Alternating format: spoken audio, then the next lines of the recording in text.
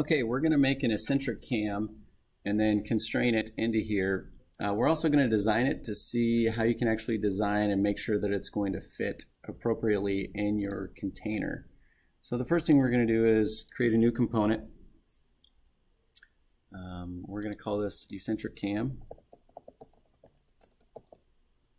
And then we're going to do a new sketch. And I'm going to do it on this wall because that's the orientation it's going to be in when it goes inside of there.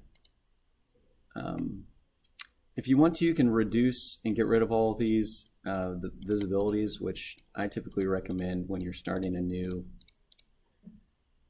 component. It just makes it easier to see what you're doing. Sometimes you can make components off of components, but I'm not very good at that right now, so I tend to not do that. I'm going to make this a 2-inch diameter, and this is going to be a diameter so that I can press fit it onto the axle. So when the laser cuts this, it's actually going to make it a little bit larger than 0.24. Usually does it about 0.06 larger.